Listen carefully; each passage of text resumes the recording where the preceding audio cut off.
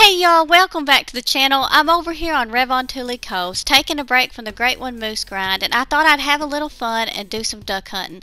Duck hunting over here on Revontuli is great, as well as the bird hunting, but I love to take down the ducks with the crossbow. I think it's a ton of fun, so let's see how many we can get. Coming up first, I'm trying to take down a goldeneye. I'm lying here on the rocks and the ducks keep landing, which makes it a lot easier, and I dropped him. Let's see what he scores. He's a beautiful gold in a super cool pose.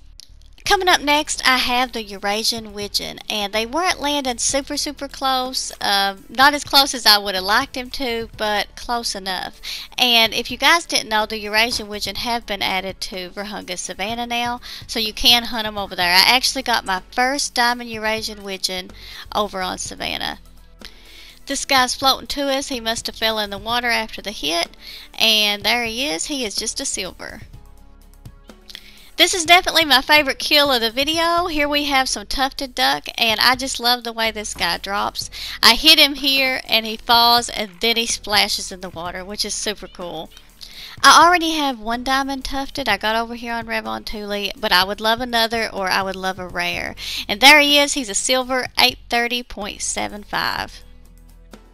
I'm still hoping for a diamond mallard. Even though they're supposed to be one of the easiest diamonds to get in the game, I've yet to find one. This guy was a little bit far away, but you can zero the crossbow up to 50 meters. We definitely dropped him. He is 13.61, 53 meter shot, and he's a silver.